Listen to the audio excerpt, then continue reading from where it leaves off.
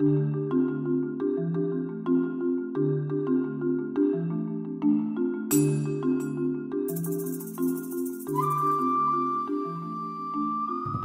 my name is Victor, and today I'm going to show you how to express a single logarithm as a sum or difference of logarithms. Okay? Now, to express a single logarithm as a sum or difference of logarithms, we have to determine whether we're going to be expressing the logarithm as a sum or as a difference. Okay? Now, the way that we determine that is by using two properties. Okay?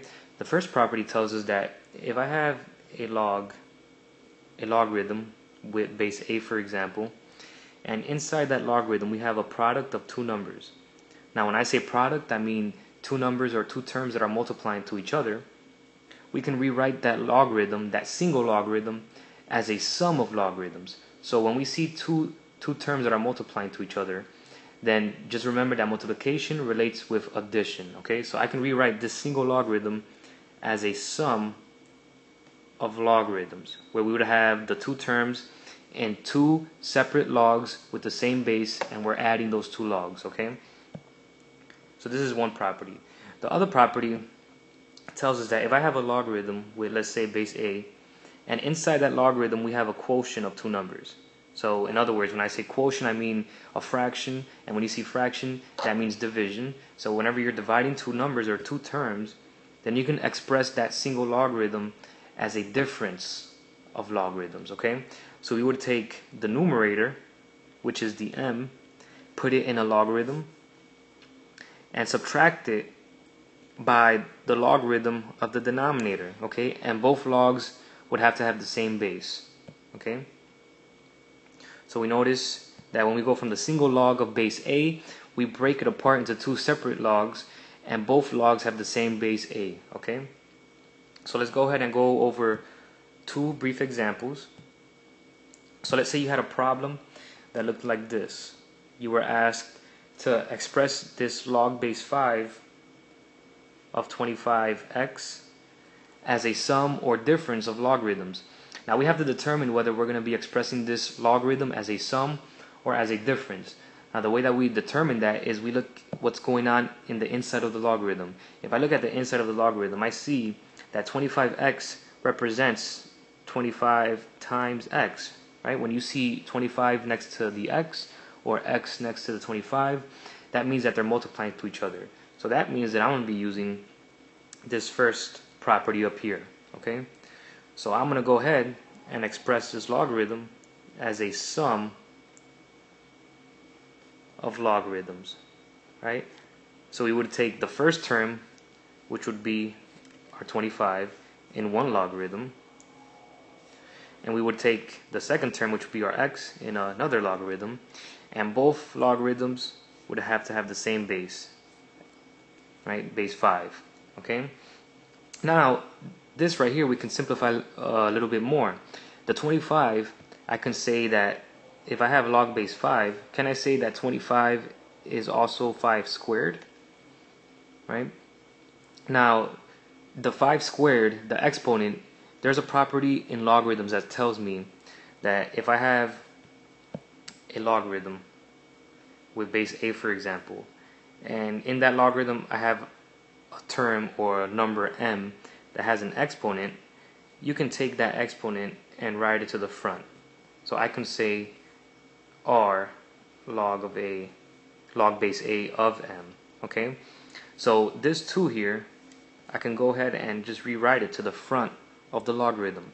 So I can say 2 log base 5 of 5 inside of the log. Okay, now here we see that the base is 5 and inside of the log is also 5, so that means that the log and the 5 are going to cancel out, and we're going to be left with just the 2. So that would be the left side simplified. Okay, this would be the left side of the expression simplified.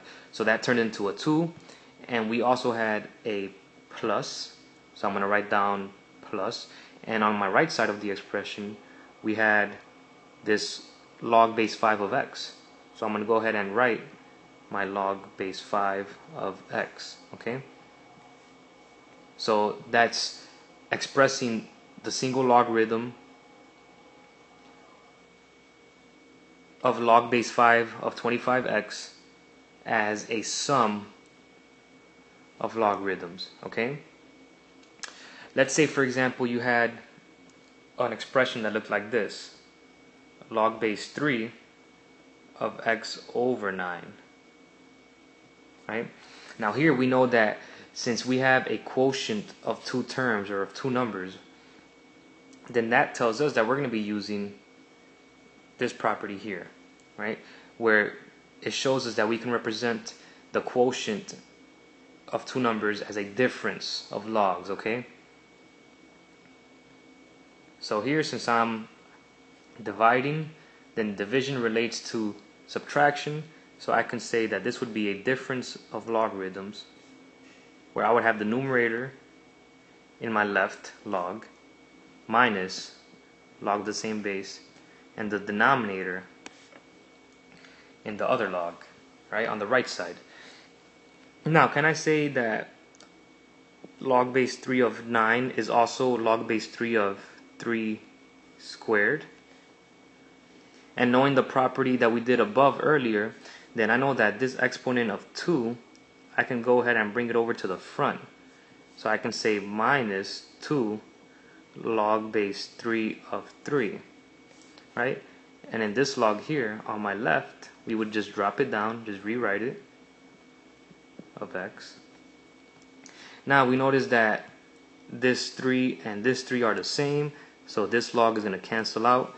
So we're just left with log base 3 of x minus 2. And that is expressing this single logarithm of log base 3 of x over 9 as a difference of logarithms of log base 3 of x minus 2. Okay, so there you have it. That's how you express a single logarithm as a sum or difference of logarithms. Any questions or comments, leave them below, and have a good day.